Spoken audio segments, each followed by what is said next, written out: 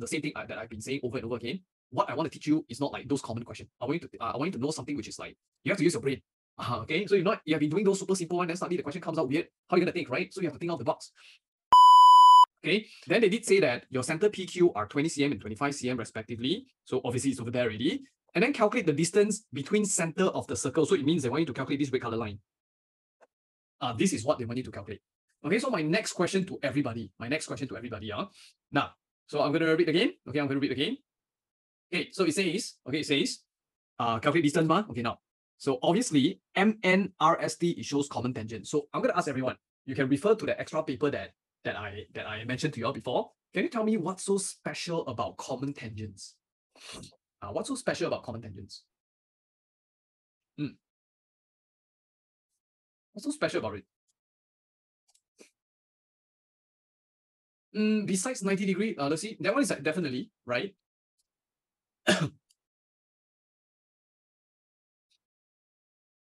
Same what? Same what? Okay, good. Come more replies. So I'm going to draw a bit of that common tangent thing that we learned before. So I remember I draw something similar to this. So the common tangent will be a straight line, and of course it will touch like one of the point there lah. So tangent point, center point, draw lines, 90 and 90. So the main thing is that starts with P. You have parallel. That's the one. Okay. So another one, how if I draw a circle like this and my tangent line go this way?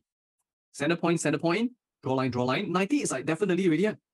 Okay. So if you get that parallel thing right, so imagine if I draw from here to here, you notice there is a smaller triangle on the right side and a bigger one on the left side. Right? The size is different, but the angle is the same. Because of vertically opposite angle, this thing is equal. And of course, do you notice parallel? By using Z, you basically transfer the angle from here to here. So do you notice there is a different size right angle triangle? Different size, huh? There's a different size, huh? That's the one. Yes. So that's why when you come into this question number 3, right? I'm going to say, do you notice MN 90 and 90? So parallel, they are normal, right? But they did say that there is another one, RST. So 90 and 90, parallel and parallel. So the 50 you can transfer here. You transfer the 50 already. And simultaneously, you notice there is a 20 cm radius and a 25 cm radius there. So my next question to everybody, think about it and you reply me. So when you see a question where you see right angle triangle, obviously, right? And number 2, you see angles, which is not 90 degrees, but random angles, which is acute. Acute means lesser than 90. You see that 50 degrees there, right? And some more you get your length there. So what chapters links to all these right angle triangle, acute angles, and your length? Any chapter you have all this information to do calculations on? Chapter 5, what's that? Yeah, the tuakaso, sokatua, those kind of things, right? That's the one. So now I'm going to tell you, you try to continue. Okay, you're going to continue. You notice you want to calculate your Q to P length, but then you can't solve the whole thing one shot, right? So you need to separate them, like QS one of it and SP one of it. So you're going to separate to 2 different right angle triangles. Okay, so A, I'm going to draw it there. Okay, I'm going to draw it. Okay, so so I draw, you don't have to draw. So you have this, right? So that's the first one. That's the first one. So 90. So your 50 is over here. Your 25 is over here. So now I will hint you. So by using the 50, what is 25? By using the 50, what's 25? Very good. The adjacent, right? By using the 50, what is your QS? What's your QS? Very good, because you want to find your Q up to P, right? So we just separate them. You're right. So you have to use your cos. Cos 50 equals to adjacent over hypotenuse. And you do the linear equations. You will be able to get your answer in 2 decimal points. Okay, so you're going to do that yourself. And the next one, I'm going to feed the information for you, and you need to work it out for me.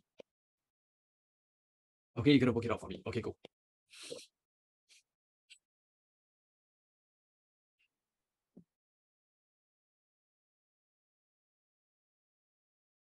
Okay, so you're going to work it out like Wait, let me fit out like the P and R. So you're gonna work out A for me, like the whole length from Q to P. Okay, so I'm gonna copy Leslie's answer. Okay, so the other part, you'll work it out. So your total is like, after you add the 2 decimal point answer together, right, it's actually a whole number. Yes, Kenzon, you're right. Sean, you're right. Okay, so you can work out for Sean and Kenzon, you can work out your B now. So as you are doing it, right, everybody, I'm gonna say again, this is not Form 3 level. Okay, so I'm showing you super hard question. Okay, where I will guide you. Okay, I won't like, yeah, I do it yourself. No. Okay, because this one, if let's say I didn't handle it carefully, right, it will downgrade your confidence towards maths. Cannot. So that's why I have to handle carefully. Okay, so it's best that if let's say you have the paper with you, it's better. Yes, let's see, you're right. Yindong, correct. Okay, correct.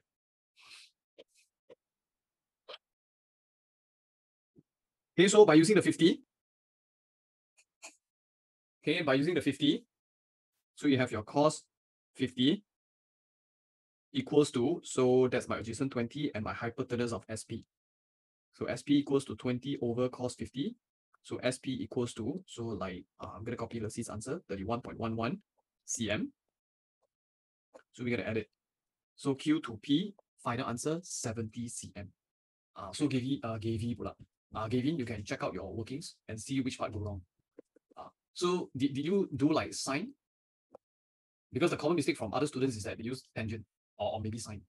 Because our answer is supposed to be cos. Okay. Now, so the next one. Okay, the next one. So for B, right? Okay, everybody. Yeah, Juwei, yes, why not? Yeah, why not? It's the same straight line. Now the next one, it comes this way. Okay, it says cos. Cos means AH now. So your answer is supposed to be in AH format. So cos angle PQN supposed to be A over H. So what is my A and what is my H? But before that, again, they talk about sine cos tan. If they talk about sine cos tan, it means what? It means you need right angle triangle. But do you have right angle triangle for PQN? So why not we check and see lah? So you look at PQN, P up to Q, then down to N. This one right angle triangle, man. Then students say, teacher, draw lines lah. So can I draw from here to form right angle triangle? Can I do that? Yes, no? Yes, no? Which one? The answer is, of course, cannot. Why cannot?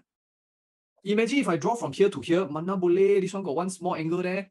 Because the 90 is supposed to be here to here. If you don't draw this one, you cut partially off already, not 90 off, of course, right? So the only way for you to form 90 degree is by drawing this line where we do it before.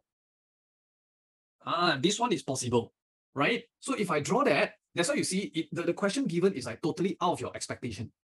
This is what I mean by something where you have to really think out of the box. Yeah, okay. So that's why again, back to the same thing that I've been saying over and over again. What I want to teach you is not like those common questions. I want you to know something which is like you have to use your brain. Okay. So you have been doing those super simple one, then suddenly the question comes out weird. How are you gonna think, right? So you have to think out of the box. So I'm gonna draw my right angle triangle. Okay. These are questions where I collect like so many years already, like 15 years, 20 years. Yeah, I've been collecting it. Yeah, so these are old version SPM level Catholic paper, Catholic high school paper. Okay, yeah, but everything is within your syllabus. Don't worry. So we have this angle that we have to find, and obviously the red color one, it's 70. We know that. How about the small one by your side? How much is it? You see your PM shows 20, right? So you push the 20 to the other side, the whole 25. 20, you push here 20, so you left a 5 there. Alamak, senang. You get a 5 and 70 from the angle is like obviously A and H lah. So answer will be 5 and 70. So your answer will be 1 over 14 done. You don't have to find your angle because they didn't ask you to find angle PQN.